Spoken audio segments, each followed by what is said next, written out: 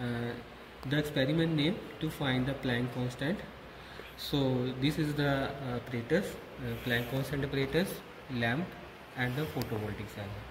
So in this experiment, the cathode of the photovoltaic cell, we connect the positive terminal of the power supply, and the next negative terminal of the power supply connect the negative of the current meter, and next positive of the microcurrent meter connect to the anode of the photovoltaic cell. So how to perform this experiment? Firstly, we use the filter.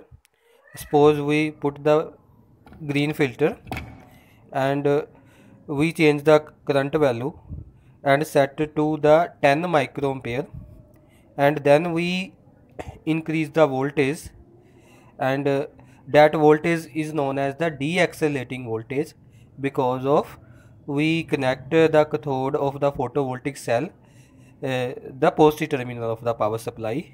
So when we increase the voltage, that voltage deaccelerating voltage, the current start to decrease and become zero, and where the current becomes zero, that voltage is known as the stopping voltage for the green filter.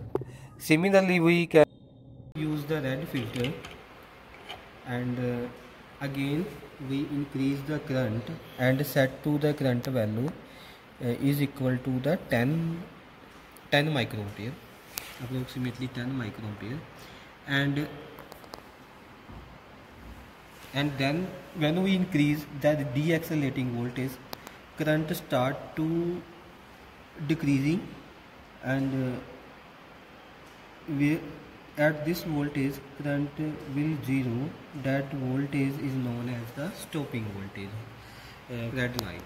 Okay, as we increase the frequency, we can find that the stopping potential would also be increased. So we plot the graph between the frequency and the stopping potential and find the slope, and from the Einstein equation we know that the slope is also equal h upon e. Comparing these two slopes and find the value of the Planck constant.